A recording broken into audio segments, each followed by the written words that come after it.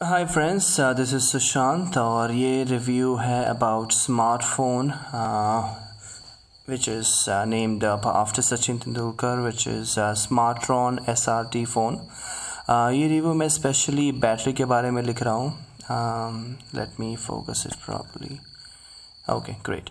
तो ये फ़ोन फ़िलहाल चल रहा है on latest Android update from Smartron which is 7.1.2 और इस पे ये चल रहा है बीटा वर्जन Tronx पे।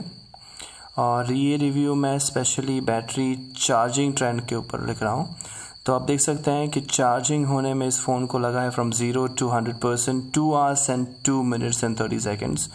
और इसके बीच में मैंने कई बार फ़ोन ज़्यादातर ऑन रखा था, यानी स्क्रीन ऑन थी, तो आप समझ लीजिए 10 to 20 minutes less. So approximately 1 घंटा और 50 मिनट में ये फुल चार्ज हो, या एक घंटा और 40 मिनट में फुल चार्ज हो जाएगा अगर आप इसकी स्क्रीन ऑफ रखते हो और यूज़ नहीं करते हैं तो। और ये पूरे ट्रेंड चेकिंग में मुझे हाईएस्ट टेम्परेचर 39 डिग्री सेल्सियस मिला इस फ़ोन में बैटरी का, और लोएस्ट था 36.5 degree Celsius. So let's start. 0 to 23% होने में इसे 0 to 30% होने में इसे लगे 23 मिनट्स। फिर 1 मिनट बाद ये चार्जिंग 1% और बढ़ गया 31%। आफ्टर 2 मिनट्स इट चार्ज्ड 3% मोर 34%, यानी 50% बैटरी चार्ज होने तक फास्ट चार्जिंग बहुत अच्छी तरह होती है। यानी आप देख सकते हैं जब मैंने 41 मिनट्स हुए थे तब ये 50% चार्ज हो चुका था, तब हाईएस्ट टेम्परेचर था 39 डिग्री सेल्सियस। तो तब तक ये टेम्परेचर जो है वो ज़्यादा रहता है ये फ़ोन का, यानी वो चार्जिंग बहुत फास्ट करता है। लेकिन उसके बाद चार्जिंग का ट्रेंड जो है वो डाउन होते रहता है। जैसे कि 51 मिनट में, यानी 10 मिनट बाद 63 पे पहुंचा, 63%, यानी 10 मिनट में 13% चार्जिंग हुई। और आफ्टर 10 मिनट्स 61 मिनट में ये 74%, यानी 11% हुई, नॉट 13%, 11% चार्ज हुई 10 मिनट्स में। उसके बाद मैंने 5 मिनट का देखा, 5 मिनट यानी 5 मिनट बाद ये चार्ज हुआ, 6% एक्स्ट्रा बढ़ गया, लेकिन टेम्परेचर थोड़ा कम हुआ 38.2 डिग्री सेल्सियस। यानी उसके बाद चार्जिंग स्लो होगी और बैटरी का टेम्परेचर भी डाउन नीचे जाते जाएगा। यानी 5 मिनट में वो हुआ 6% चार्ज। उसके बाद 80 to 4% एक्स्ट्रा चार्ज करने में जो उसे 5 मिनट लगे, और बैटरी टेम्परेचर 38.7 डिग्री पे गया। थोड़ा फ्लक्चुएट होते रहेगा लेकिन नॉट मच। और 90% हुआ चार्ज 0 से 90% आने में उसे लगे 81 मिनट्स, यानी 1 घंटा और 21 मिनट लगे उससे 90% तक आने में। और वो जो था 10 मिनट्स का गैप जो था उसमें उसने सिर्फ 6% चार्ज की बैटरी और तब 90% पे बैटरी, तब 37.5 डिग्री सेल्सियस टेम्परेचर था, विच इज़ वेरी नॉर्मल। फिर 95 मिनट्स में और 20 सेकेंड में उसका 95 तक, यानी 5% बढ़ा बैटरी 14 मिनट में, विच इज़ वेरी ह्यूज। यानी आप यहाँ देख सकते हैं कहाँ गया ये, 10 मिनट में 13% चार्ज हो रहा था, लेकिन अभी यहाँ पे 14 मिनट में वो और 20 सेकेंड में वो 5% चार्ज हुआ, और बैटरी टेम्परेचर सबसे लो था 36.5।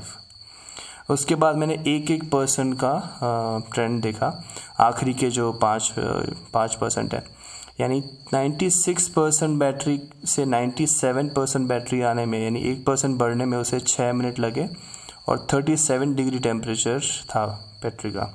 फिर 37% बैटरी से 98% बैटरी होने में उसे लगे 3 मिनट और 30 सेकेंड, तब टेम्परेचर 37.5 था।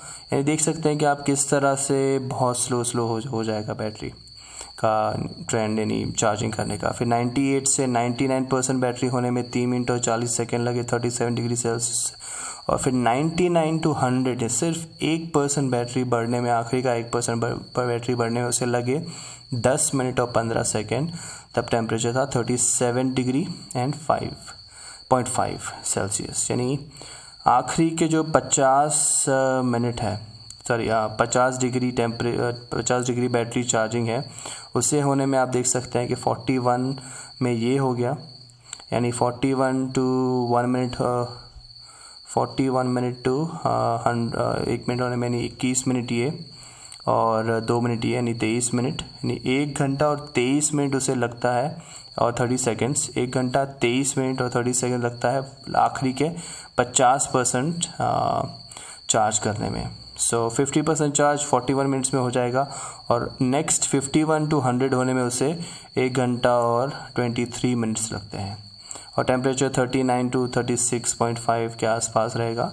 यानी आफ्टर 50% बैटरी चार्ज होने के बाद बैटरी का जो टेम्परेचर वो धीरे धीरे डाउन होगा, ये नॉर्मल ट्रेंड है और बैटरी का चार्जिंग का टाइम बढ़ते जाएगा आफ्टर 50% बैटरी चार्ज होने के बाद। और ये इसका ट्रेंड है, 0 to 50 होने फास्ट हो जाएगा 41 मिनट में और उसका डबल टाइम लगाता है फ्रॉम 51% टू 100% लेके जाने में। और दोनों में डिफरेंस ये है कि बैटरी में गो टू 39 डिग्री सेल्सियस, जिसमें फ़ोन ज़रा भी हीट नहीं होता है, नेवर हीट्स एट ऑल। तो फ़ोन 39 मैक्सिमम आपको टेम्परेचर मिलेगा। फिर उसके बाद बैटरी को स्टेबल करता है फ़ोन का सॉफ्टवेयर और उसका बैटरी का टेम्परेचर 36.5 टू 37.5 के बीच में लाता है और चार्जिंग धीरे धीरे होती है, लेकिन चार्ज होता है तो मैक्सिमम 2 आवर्स और 2 मिनट्स। लेकिन इसमें मेरा फ़ोन ऑन भी था, स्क्रीन ऑन था, तो आप समझ सकते हैं कि 1 घंटा और 40-50 मिनट में फुल चार्ज हो जाएगा अगर आप स्विच फ़ोन का स्क्रीन ऑफ करके रखते हो। ठीक है, स्क्रीन ऑफ करके रखते हो आप तो ये 1 घंटा और 40 मिनट या 50 मिनट के अंदर चार्ज हो जाएगा, which is not bad but not to good as well. सो ये था मेरा review about how charging trend works on this, और इसके बाद का मैं रिव्यू बनाऊंगा how battery performs and go from 100% to 0%। और इसमें बहुत सारे मैं यूटिलाइज सभी सेंसर्स यूज़ करूँगा, सभी फंक्शंस यूज़ करूँगा और सभी नॉर्मल एक्टिविटी जो हम फ़ोन पे करते हैं, वीडियो देखना, सर्फिंग करना, फ़ोटोज़ निकालना, NFC, ब्लूटूथ, वाईफाई और जो भी सेंसर सबको यूज़ करना, गेमिंग करना, सब कुछ उसमें होगा, यूट्यूब देखना वगैरह।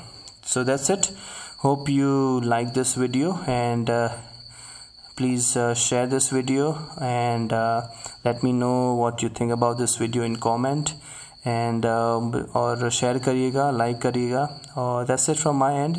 Wait for my second video on Smartron SRT phone battery performance and extensive battery performance review. So thank you for watching and that's it. I'm signing out and be blessed. Thank you. Bye bye.